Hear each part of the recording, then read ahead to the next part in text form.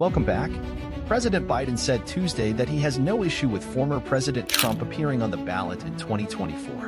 Why it matters. Trump has faced 14th Amendment challenges to his eligibility in more than 30 states. The GOP presidential frontrunner has been disqualified from appearing on the ballot in Colorado and Maine, pending an appeal before the Supreme Court. Legal experts from all over the ideological spectrum expect that the court will soon agree to hear the dispute over whether Trump can be on the ballot when Colorado holds its GOP primary. As far as I'm concerned, that's fine, Biden said to reporters as he left the White House on Tuesday, when asked whether Trump should be allowed on the ballot.